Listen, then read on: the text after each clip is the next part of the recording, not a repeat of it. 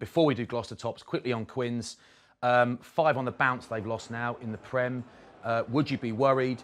And do you agree? I mean, Danny Kerr said something interesting after the game. It felt pertinent. He said, we get ourselves into good positions. We're ahead with a few minutes on the clock, but we don't kick on. There's almost not that extra gear.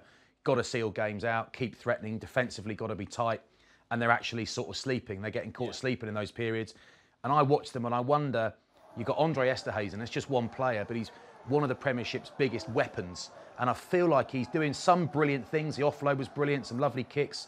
But I actually feel like they're perhaps not using him as well as they have done the last few seasons. And if you got him, use him. Do you think that could take him to the next level? Am I talking rubbish? No, I'd say you're on something there. I'd say I'd combine that with getting more bang for their buck. They're doing a load of good work, but they're not actually taking advantage of it. And that's what we're going to have a look at here. So Gloucester, particularly in the first half, their defence, it laid the foundations for their attack to go on and win the game. But if we look at a couple of these clips, this is a 5-10 minute period in the first half where Quins are in the red zone. You think they're going to score, we're knocking on the door.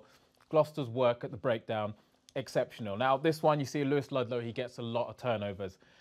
His elbows are on the floor, but he gets the penalty, so we're going to let him have it. We've seen them given. We've seen them given. We see them a lot. But Gloucester's habit of attacking those breakdowns, of making good decisions, both in the tackle and then allowing these jacklers to get on the ball. This is a couple of minutes later.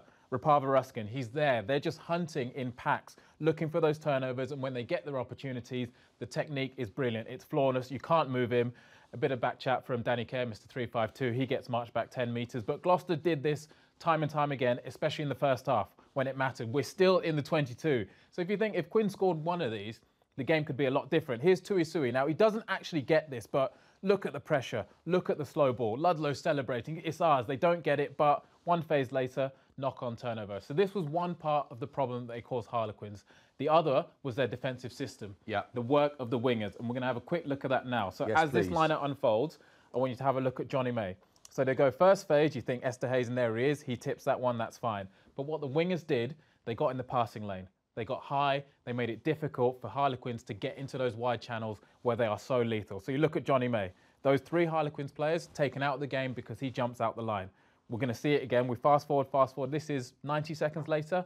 Coming to the other wing. There he is, Thorley. He's going to do exactly the same thing.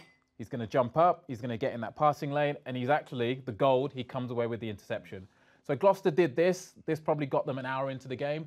And then their attack at the end was brilliant. Carreras, brilliant. Rees-Zammit, out of this world. I mean, we know about the speed, but his actual work rate to get involved. And a quick shout out to Seb Atkinson as well. I think he actually handled Esterhuizen very, very well. So a really good win from Gloucester because they had to kind of figure things out and then come away and win it in the end, and they did that in style. They had to win it a couple of times, didn't they? In different ways. Really enjoyed that.